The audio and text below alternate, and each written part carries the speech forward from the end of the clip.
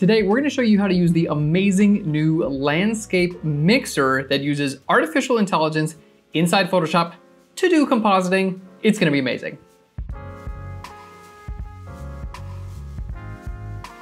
So we're starting off with our sample image here. You guys can download this on PHLEARN.com, just follow the link down below, and the PSD file we're making now.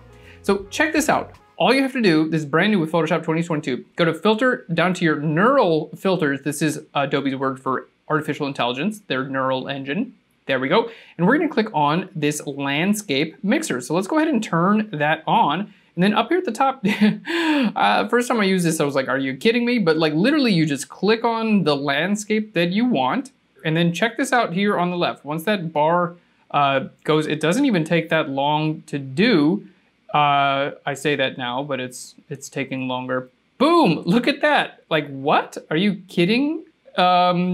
Are you like, really? It just spits that out, and you can just click on all these different landscapes and get basically a representation of that landscape. This is an amazing technology, totally blowing my mind, using artificial intelligence to completely relight and retexturize these scenes. So is it perfect? No, like I could use a little bit more resolution and I would love a little more details, but like it's gonna happen, like in time, this is gonna get like much, much better.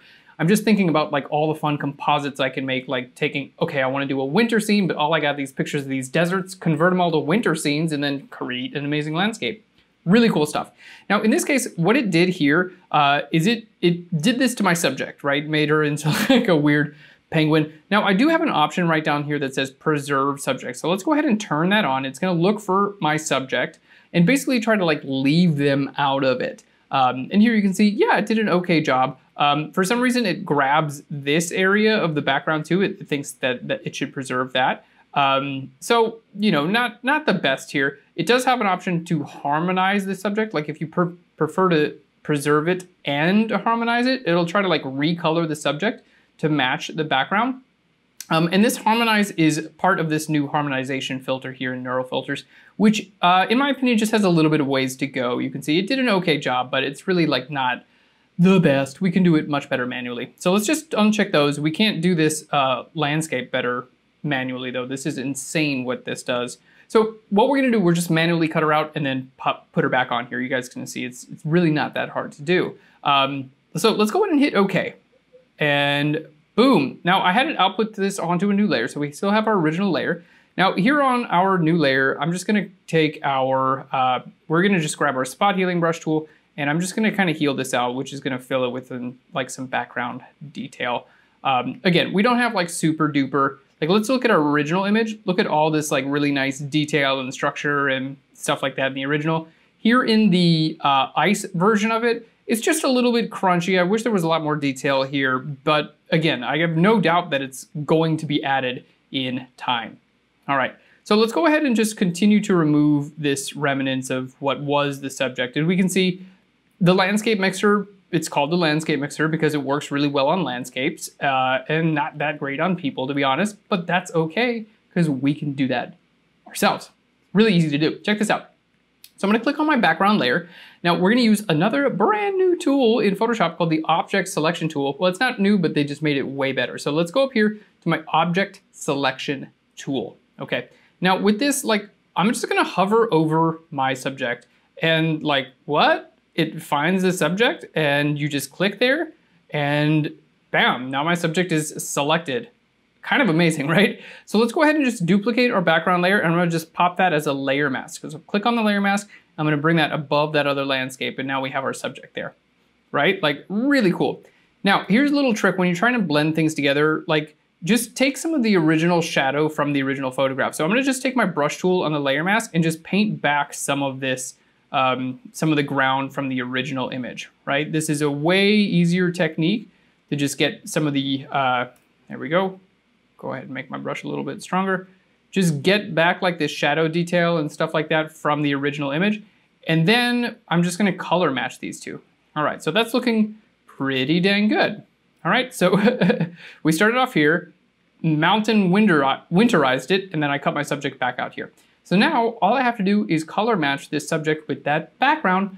I can do that with a levels adjustment layer. Let's go ahead and grab our adjustment layers. We're gonna go to levels, okay? Now, I want to click on this little option right here that's going to create a clipping mask. That's going to make sure it's only visible where my subject is visible, right? Because right now, if I do this, if I just start messing with my levels, it's going to affect everything, okay? If I clip that, which is this little button right over here, then you can see it only affects my subject. Super important. Okay, so I need to basically match my subject to my background a little bit better. So what I want to do, I'm just going to kind of like look at the floor, right? That's going to be my starting point. So I need to make it more blue, and it needs to be a little bit brighter, right? So the brighter, if you need to make your brights brighter, that's right over here. That's this slider. If you want to make your brights darker, that's this slider over here, okay? Levels, this is your black point. This is make your darks darker, and this is your darks lighter. Okay, you just have these 4. 1, 2, 3, 4. Hey, there's 5. I lied. 1, 2, 3, 4, 5. You have these 5 little points and you can kind of play around with them. The real benefit comes when you start to go into your different color channels. Check this out. So I'm gonna go to my, where it says RGB. I'm gonna click on that, and now I have red, green, and blue, and I can do these independently. So let's go ahead and start with our blue channel, and I'm gonna take this point and just drag that from the right to the left. So it's gonna put more blues in my highlights, and it's gonna make those a little bit lighter. Let's go ahead and put that right about there. I don't know where it's gonna go because we gotta do the red and the green too. So let's go over to the red channel, click and drag that over, and now our green channel, we're gonna click and drag that over too, okay? And now comes the fine tuning. You know, I'm just like going through these different channels. Looks like, okay, maybe a little bit less red.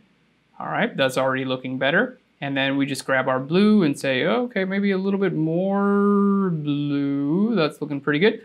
Maybe we need a tiny bit more green. There we go, to get everything to blend together. And there we go. It's like pretty good already, like pretty not so bad. We can take our dark levels and adjust those if we want to as well. Let's go to our blue channel. I'm just gonna put some blues. You can see it right there in the head of my subject. Just put some blues in those darks. Okay, and then we'll just grab the same thing with greens, put a little bit of green, and the reds.